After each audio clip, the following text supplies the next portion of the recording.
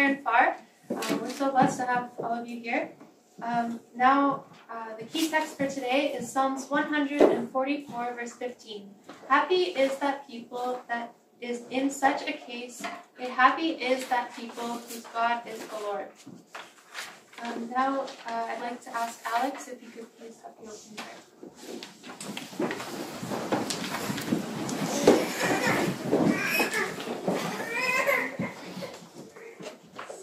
Dear Father in heaven, thank you for this wonderful day you've given us. Thank you that we may be here, that we may learn more about you, and that we may listen to the person that will speak about you. And please help us today, and help us to be reverent and holy as the Sabbath will open soon, and help us to be faithful, help us to listen to you, and we pray all these things in Jesus' precious name. Amen.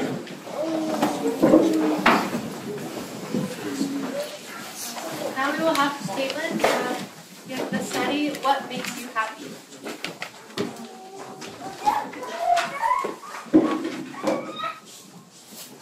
Good evening to everybody. How are you all feeling today? Happy. Happy?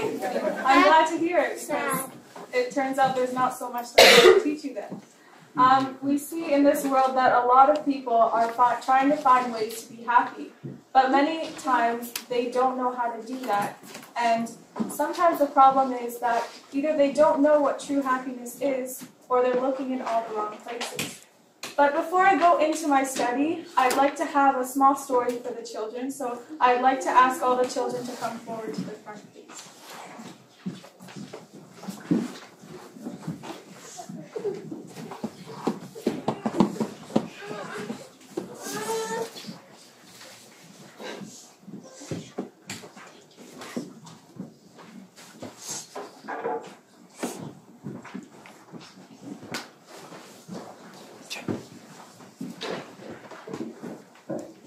So my story for today is about a monkey. How many of you guys like monkeys?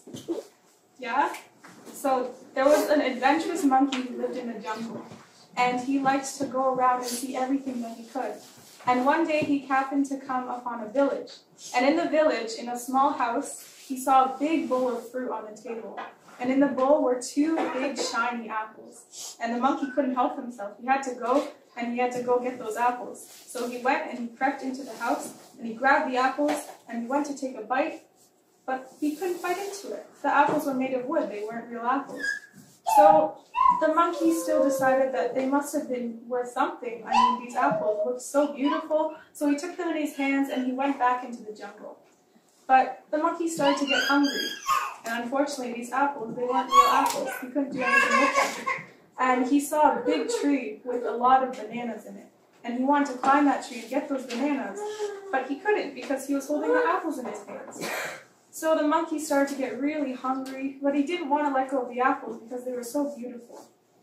So basically, what this story is trying to tell us is that sometimes in life, the things that we think are really important and we hold dear to us are actually the things that are keeping us from really being happy. Thank you for coming up to the front. So in the world today, we see that a lot of people try to find happiness in different places. One of the ways that people often look for happiness is through riches. Now, can we obtain true riches through happiness? True happiness through riches? Is this possible? Could you please turn with me to Ecclesiastes 5, verse 10. And I'd like to do something a little different this evening. If you guys would be willing, I'd like to have everybody from the audience to read the verses so that you can be a little more engaged. So if I could please have a volunteer read Ecclesiastes 5, verse 10. He that loveth silver shall not be satisfied with silver, nor he that loveth abundance with increase. This is also vanity. Thank you. So this verse is telling us that we cannot be satisfied with silver, with riches, with things like that. This is only the kind of happiness that will not satisfy us for very long. And we read in Mind, Character, and Personality, Volume 2, at the foundation of the ruin of many homes lies the passion for display. Men and women scheme and plan to get means in order that they may appear richer than their neighbors. But even though they may succeed, In their desperate struggle, they are not truly happy. From the worldly point of view, money is power, but from a Christian standpoint, love is power. Here, love has special efficacy to do good and can do nothing but good. It prevents discord and misery and brings the truest happiness. So we see here in this writing that our view of happiness cannot be the same as the world's. Everywhere we look, everybody is trying to be more successful. Everyone is trying to build themselves up through money, but we see here that that is not the true way to happiness. Now, what about looking for fun things to do? Can we find happiness if we're constantly looking for amusements? Let's read 1 Timothy chapter 5 and verse 6. Chapter 5 and verse 6 of 1 Timothy.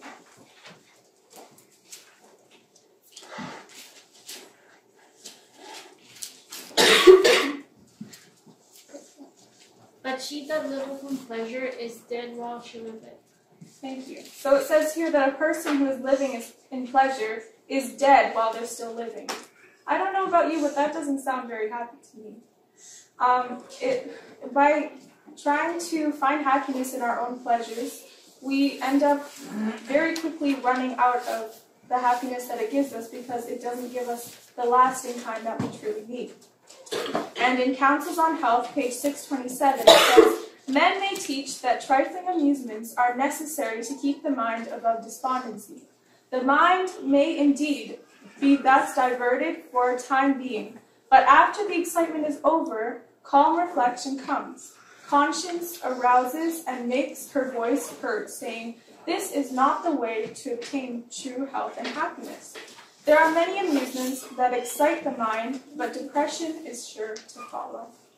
So we see here that this is not a way that we can find happiness either. And if we look further, let us read Proverbs chapter 13 and verse 4. Proverbs chapter 13 and verse 4.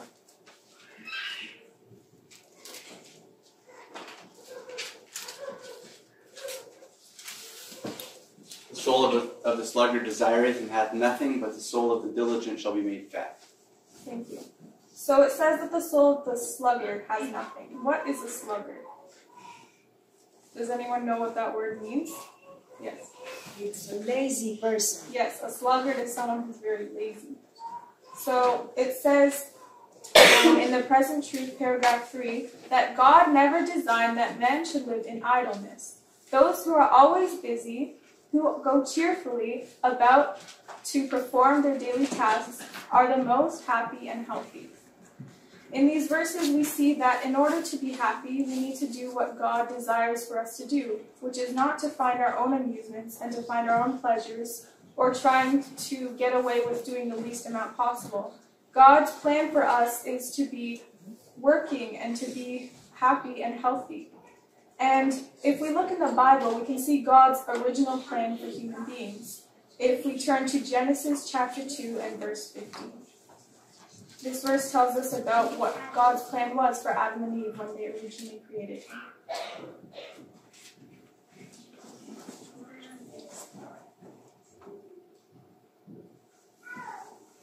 Yes. And the Lord God took the man and put him into the Garden of Eden to dress it and to keep it. Thank you. So we see here that God could have put Adam in any place. He could have put him in a big, beautiful palace with servants to serve him. But instead, he put him in a very humble place. He put him in a garden, somewhere where he would be required to maintain it. He would be required to work hard in order to be happy. And we see in Patriarchs and Prophets, page 50, to the dwellers in Eden was committed the care of the garden, to dress it and to keep it. Their occupation was not wearisome, but pleasant and invigorating. God appointed labor as a blessing to man. Those who regard work as a curse are cherishing an error.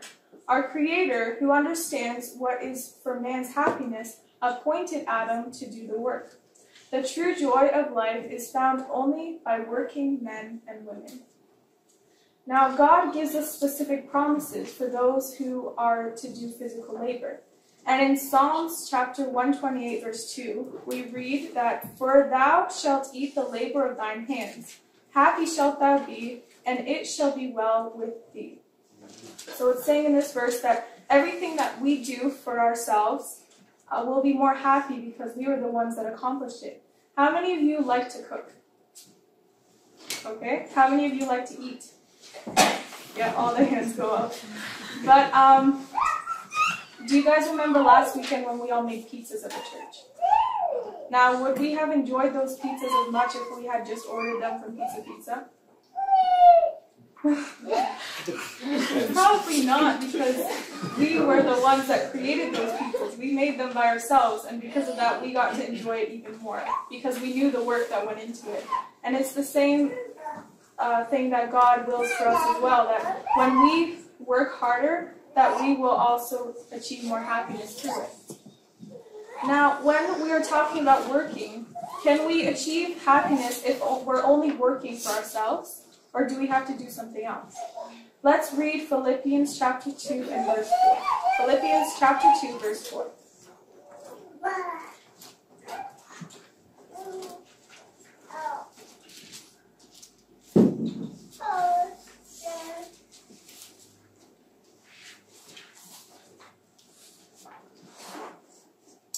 Look not every man on his own things, but every man also on the things of others.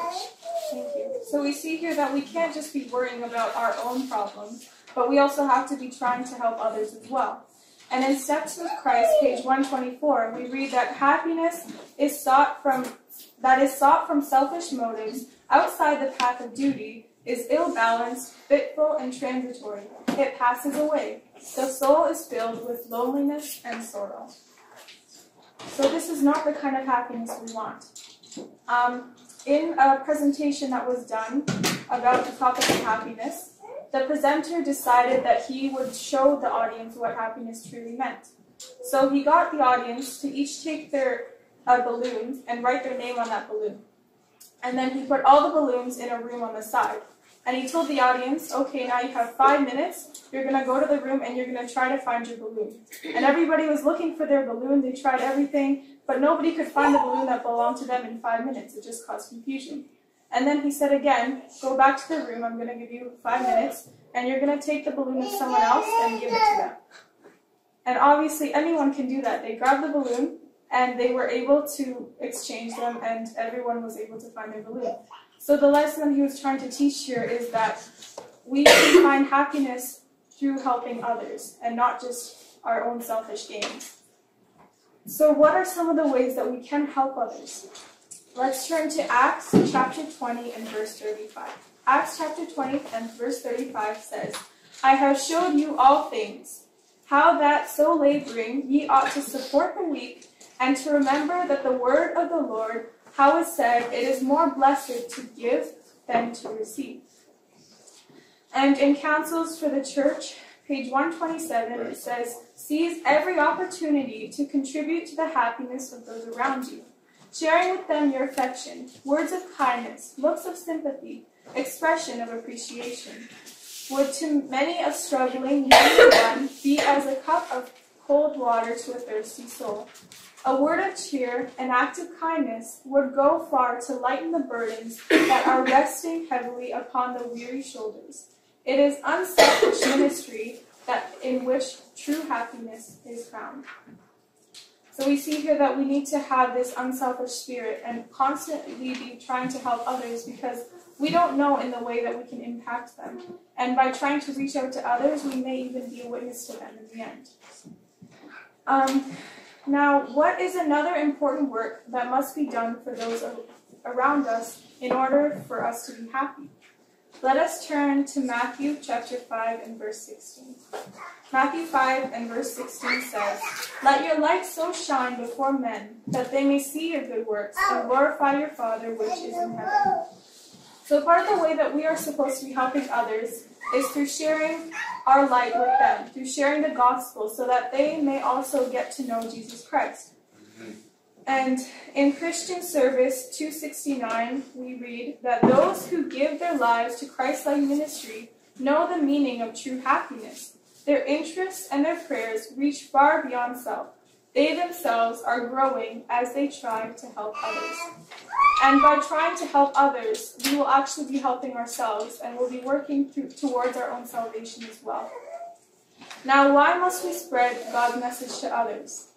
Well, we read in John chapter 17, verse 13. John 17, verse 13, it says, "And now come I to thee, and these things I speak in the world, that they might have my joy fulfilled in themselves." So, by spreading the gospel to others, we will not only be contributing to our own happiness, but others will also be made happy because they will know about Jesus. They will be told about the truth. And in doing so, they will also get to share this happiness. Now, does God promise that this work will always be easy? No, he doesn't. In John chapter 16, verse 20, we read, "Verily, verily, I say unto you, that ye shall weep and lament, but the world shall rejoice. And ye shall be sorrowful, but your sorrow shall be turned into joy." So nowhere in the Bible that it says, if you help others, you're going to have an easy life. It's going to be such a happy experience all the way. But we do know that God will be with us every step of the way, and all we have to do is trust in him. Now, as people of God who are trying to help others, what are some of the troubles that we might face? Let us read 2 Timothy chapter 3 and verse 12. Chapter 3 and verse 12 of 2 Timothy. And it says, "Yea, and all that will live godly in Christ Jesus shall suffer persecution." Now, persecution doesn't sound like a very happy thing to go through, does it? It doesn't say everyone that follows God will have a super easy life. No, it says we will suffer persecution. So you might be thinking, how does persecution make us happy? But God gives us comfort and assurance in the Bible. And we read in 1 Peter chapter 3, verse 14, and if ye suffer for righteousness' sake, happy are ye, and be not afraid of the terror, neither be troubled. So we see here that even through the trials, that God will be with us, and he will strengthen us and protect us through all of that. Now, why does God allow us to go through difficulties if he wants us to be happy? Let us turn to Job chapter 23 and verse 10. Job chapter 23 and verse 10. It says, "But he knoweth the way that I take. When he had tried me, I shall come forth as gold." So, when God allows us to go through trials, it is for our own benefit. He wants us to be perfected in character. And the only way for us to do that is if we go through hardships which help us to come closer to him. Now, should we be happy when God corrects us? Let's read Job chapter 5 and verse 17. Job 5 verse 17, and it says, "Behold, happy is the man whom God corrected. Therefore despise not thou the chastening of the Almighty." Now, how many of you like being told by your parents when you're doing something wrong? Is it sometimes easy to hear from other people, "Oh, you shouldn't be doing this. You have to change"? No, sometimes it's hard for us to hear that we are doing something wrong. We want to be told that we're always right, we're always good, but that's not always the case. And we see in this verse that God has our best interests at heart, and he wants us to improve in any way we can in our characters. And sometimes the only way to do this is for us to go through those trials. And we have to know that down the road it will lead to ultimate happiness, but we do need to go through those trials before we can go through that. Now let us read Mind, Character, and Personality, page 650, and it says, "God seeks our real happiness. If anything lies in the way of this, he sees it must first be removed. He will thwart our purposes and disappoint our expectations and bring us through disappointments and trials to reveal to us ourselves as we are. Sin is the cause of all our woes. If we would have true peace and happiness of mind, sin must be removed." And we see that the only way for sin to be removed is for God to allow us to go through these trials so we can ultimately have a better character, more fit for heaven. Now, we've already established that we can't find happiness through money. We can't find happiness through amusements or through pleasing ourselves. So who do we have to look to in order to have happiness? Let us read Hebrews chapter 12 and verse 2. And I'd like to have a volunteer read this, please. Hebrews chapter 12 and verse 2.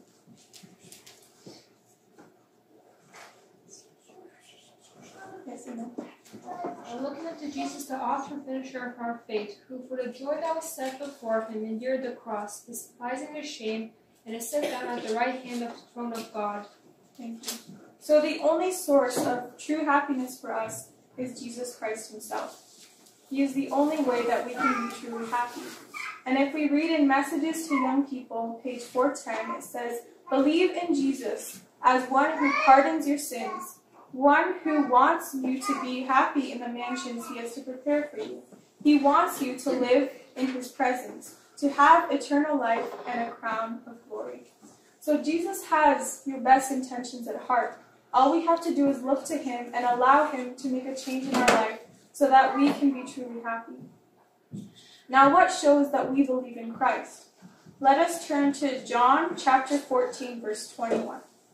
In John chapter 14, verse 21, we read, "He that hath my commandments and keepeth them, it is that loveth me. And he that loveth me shall be loved by my Father, and I will love him and will manifest myself in him." So when we love Christ, it will be shown by the way that we follow his commandments. And this will be something that comes naturally, not something that we have to work for. Now, why is it so important for us to follow God's commandment and his will for us? Let us turn to Proverbs chapter 29, verse 18. Proverbs chapter 29, verse 18. And it says, "Where there is no vision, the people perish. But he that keepeth the law, happy he is." So we see here that if we are keeping the law of God, we will be ultimately happy. And that's all that it takes for us to have this happiness. In Historical Sketches, page 187, we read, "In complying with God's requirements, you will find a peace, contentment, and enjoyment that you have never had in the path of wild license and sin. It is only through the obedience of God's law that true happiness can be found." We must submit our will to God if we are to have his divine and eternal harmony in our souls. Now, God promised us happiness as long as we follow his commandments. What kind of happiness does God promise us if we follow him? Let us turn to John chapter 16, verse 22. God gives us a very specific promise there. It says, "And ye now therefore have sorrow, but I will see you again, and your hearts shall rejoice, and your joy no man taketh from you." So this is a special kind of joy. It is a joy that nobody can take from us. It is a kind that only comes from Jesus, and by accepting him as our personal Savior. Now, if we look in the world today, who would you say are the happiest people on earth? We can read about it in Psalms chapter 144 and verse 15. Psalms chapter 144 and verse 15 says, "Happy is that people that is in such a case. Yea, happy is the people whose God the Lord is." So if we know that we have God as a personal Savior, if we know that he has our best interests at heart, if we know that we are going to a heavenly kingdom, we should not have any reasons to be unhappy, to be worried, because we should know that he will have our best interests at heart. And reading in Mind, Character, and Personality, volume 2, it says, "If there is anyone who should be continually grateful, it is a follower of Christ. If there is anyone who enjoys real happiness, even in this life, it is a faithful Christian." We should be the happiest people on the face of the earth, and not begging pardon of the world of being Christians. So we should be the happiest people on this earth, not anyone else, not the richest person in the world, not the most famous person, but the people who have the message of Jesus Christ in their hearts. Now, what invitation does Jesus give to us personally every day? Let us read in Messages to Young People, page 408. It says, "God's invitation comes to each youth. My son, give me thine heart. I will keep it pure. I will satisfy its longings with true happiness." God loves to make the youth happy, And that is why he would have them to give their hearts into his keeping, that all the God-given faculties of the being may be kept in a vigorous, healthful condition. Are you willing to give your hearts to God? Are you prepared to put your plans in his hands and trust him to do the best with them? And are you ready to allow Jesus to show you the true meaning of happiness? Now, going back to the original question, what is happiness? When I was preparing this sermon, I was trying to think of the best way to define this word. And no matter how many times I tried to think, there was this song that kept playing in my head that we'd always sing during Sabbath school. And the words of the song are, happiness is knowing that Jesus loves me. Happiness is knowing that God above me is looking over me and watching over me in love.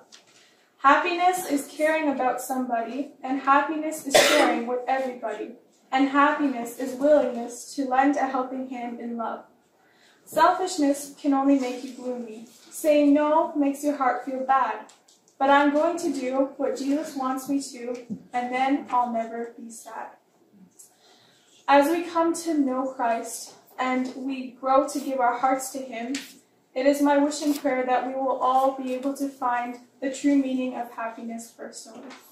Amen. Amen.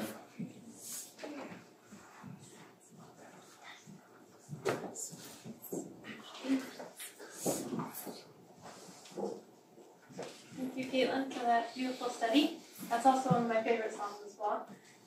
Now we will finish our study with the hymn number 15 in our blue books.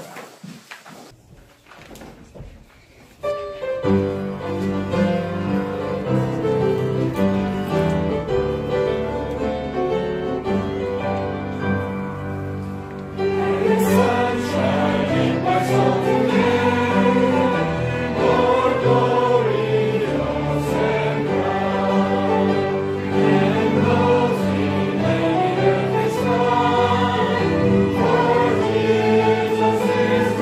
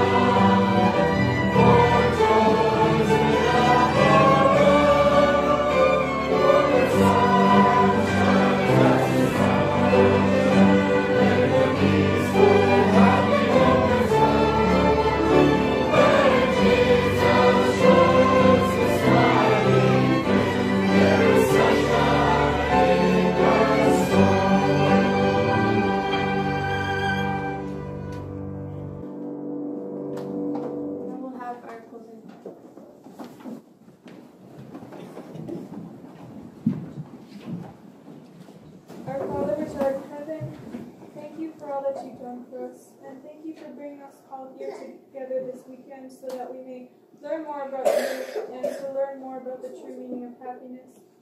Lord, be with us each individually and help us all to put this into practice. Please help us to strengthen our faith in you and help us to realize that there is no happiness in this world and that there is only one source of true joy that we may have. Lord, please be with us and help us to come closer to you and help us each to know you personally. I ask all these things and I pray in Jesus' name. Amen. Amen.